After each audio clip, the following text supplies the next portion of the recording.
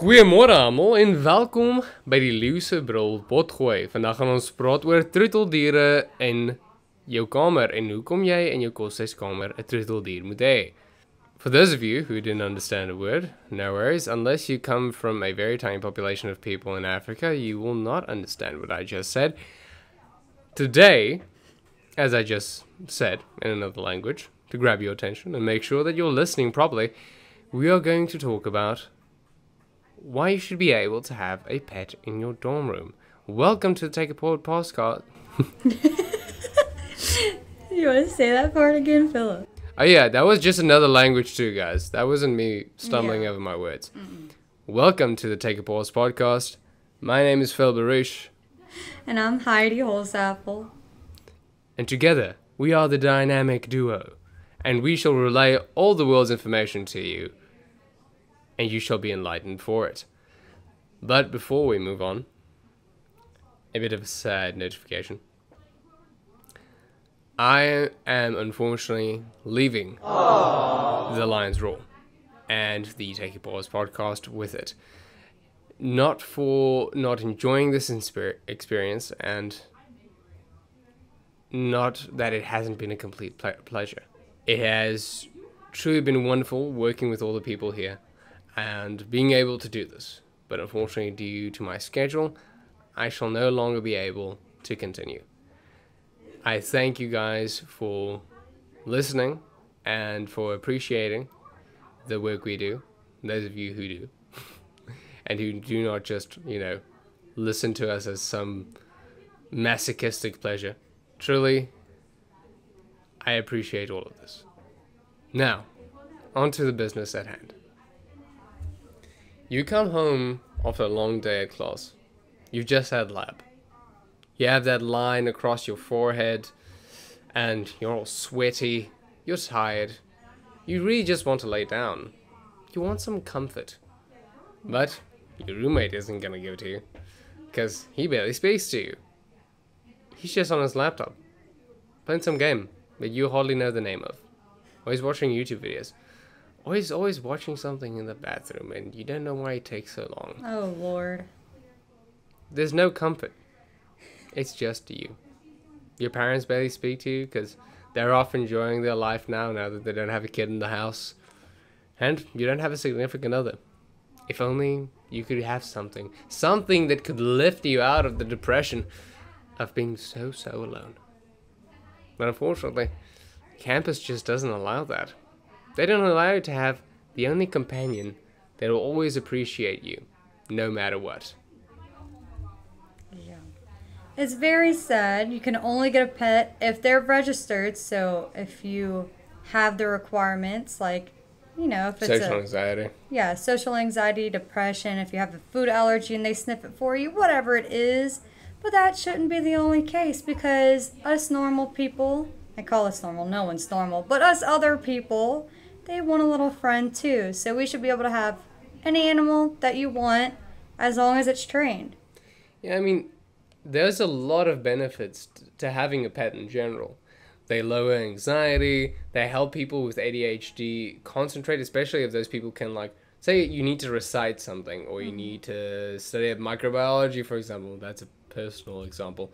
Reading into something like a pet, for example, helps a lot. And they just boost your mood in general, because a lot of times all you want when you're in a bad mood is something that's attentive. And animals, unlike humans, are naturally attentive.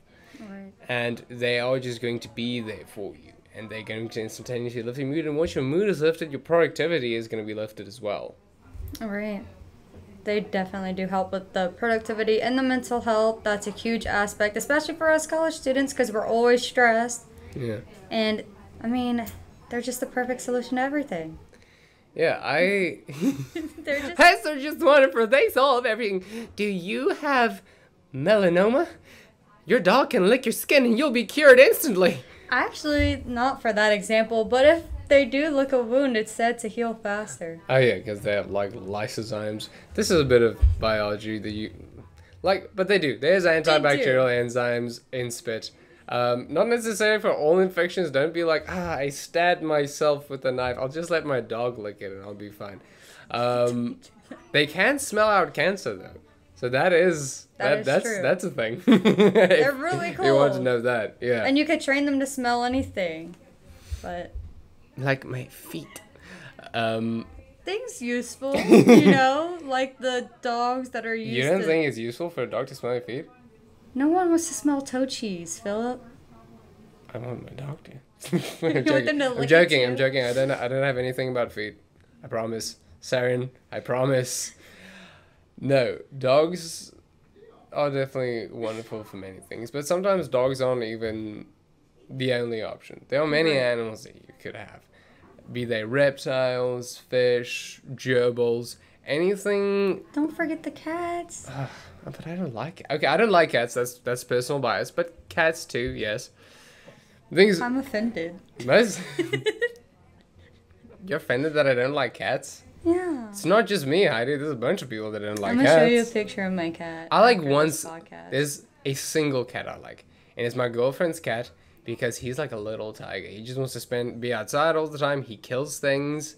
He doesn't want to get in my face all the time. Doesn't get on tables.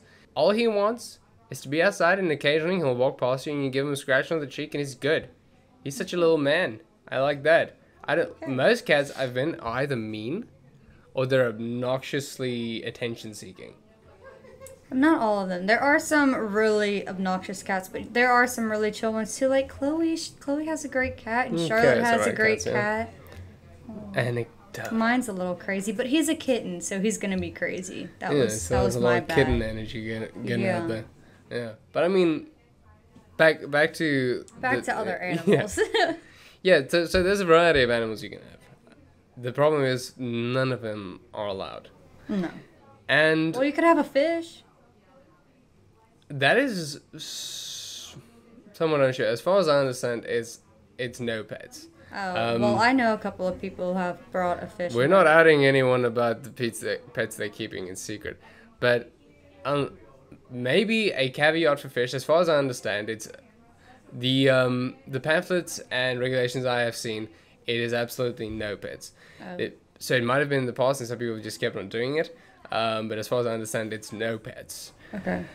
Now, mainly that's because of damages possibly being caused by pets. All right. Roommates not liking pets. Allergies of pets. Animals escaping. And I can to a certain degree understand these. I mean, they probably just don't want to get into that whole hurdle.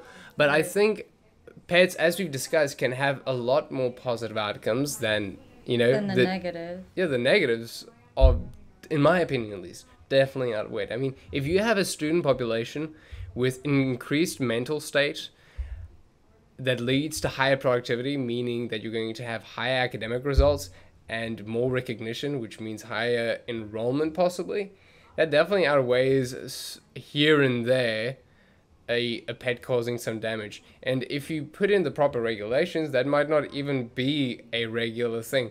It might happen in isolated incidents maybe every 2 years. Right. But that still is to be seen. I mean, because there are people, those like you've said, who are registered with like anxiety, who have their support animals, and they're highly trained, and they keep them in regulated environments, and they, as far as I understand, don't cause any problems. No. So if you had animals in your dorm room, you could just have RAs have a certain list of criteria that has been researched, set down that they need to investigate. Say you have like a terrarium for a spider or something, it needs to fulfill certain recommendations. It needs to be completely sealed. Right. It needs to be in a space where it's not going to be easily knocked over. And An actual cage, not a box. yes, an actual cage. And, if damages are caused, you get fined as you normally would for causing any kind of damage. Right, and they do the checks anyway for individual rooms, so, I mean, something that they already have to do on a checklist, why not just have an animal and look for the checks? Because whenever I lived in a dorm, before I got there, they did a check. Anything that was there that they didn't catch, I wrote on the paper, and I was like, hey, this was also here. And then at the end of my stay, they went back and they checked the dorm to make sure I didn't have any additional damage, and if I did, you pay for that. So, I mean, just make sure you train your animal so it doesn't destroy. Yeah. And another way you could do that is not have like crazy breeds. Like, I know at the apartment I'm staying in now, you can't have big crazy dogs, you know, because they would be the ones to damage stuff. But you could have other smaller, safer breeds. Yeah, I mean, if you get the animal, you know that you are the one who's liable for damages. So you're going to have an animal that is going to be safe to keep there. Mm-hmm. Otherwise, you're going to have to pay for it. So that's definitely a thing. And if someone accidentally does let the animal escape, then you just have some heavy penalties. And if they let it happen more than, say, examples 3 times, like you get 3 strikes. You're or like, out. yeah, maybe even less than. Maybe after they do it 2 times, you're not allowed to get an animal again. You are caught up. So I think there's definitely a lot of easy regulations that you can bring in for it, and it'd be a net benefit to the student population. All right. It's more so just something that the university doesn't want to deal with at all at this stage, it seems almost like. And I definitely think that's something they need to look into. Right, I agree, because I mean, pets just have so many pros, like we listed earlier, and the cons, like we mentioned, all of them have something that you could do to fix it. So why not? You know? Yeah, I mean, especially for me, like take for example in the final season, I was having some heavy burnout. I'm having some burnout now. It's not even finals yet, but It's midterms. Yeah, yeah. So like when the exams come about, midterms and finals. Man, you really just want something to kind of care for you.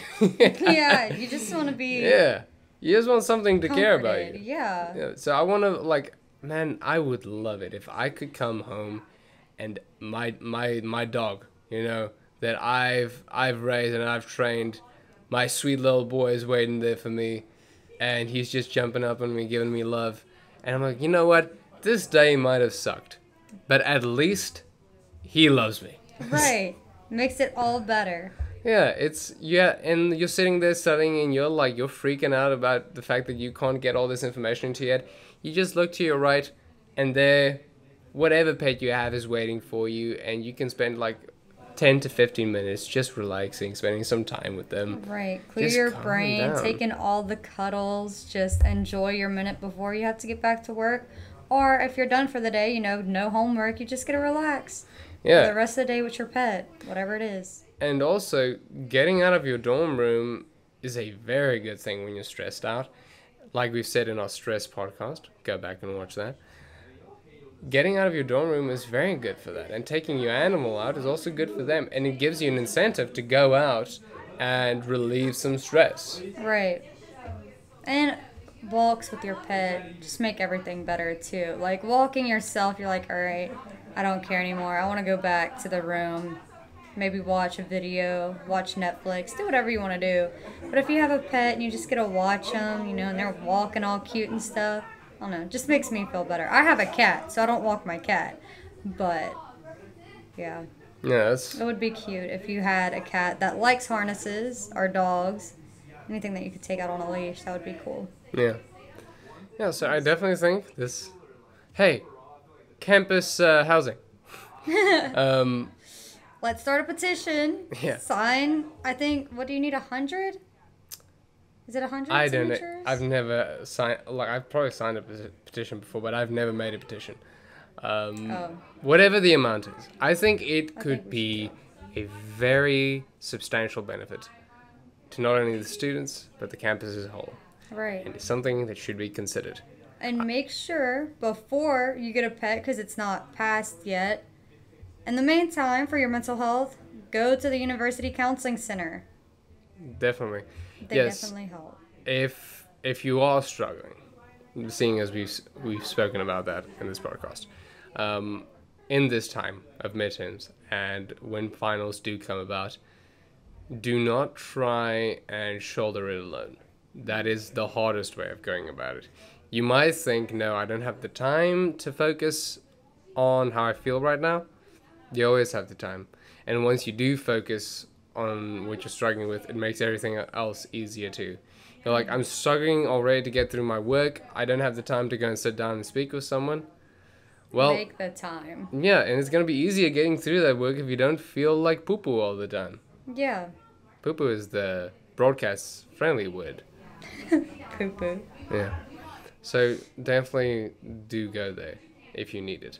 Or even just find a friend. Find anyone to talk to. Find someone you trust. Yeah. Ranting helps. It seems like Yeah. a waste of time, but after you get it off of your chest, you will feel more relaxed. So. Indeed. Yeah. And if you do good in the exams and you just want to reward yourself, go over to Papa John's and buy a pizza. Reward Or- yourself. Look on our Instagram. We've been giving away the pizza. Yeah. Stay tuned for our next giveaway. Or go follow our TikTok and get yourself some serotonin. Yes. This has been the Take a Pause podcast. And I bid you adieu for the final time. That's so sad. Thank you, Hydee. Enjoy the rest of your day. Goodbye.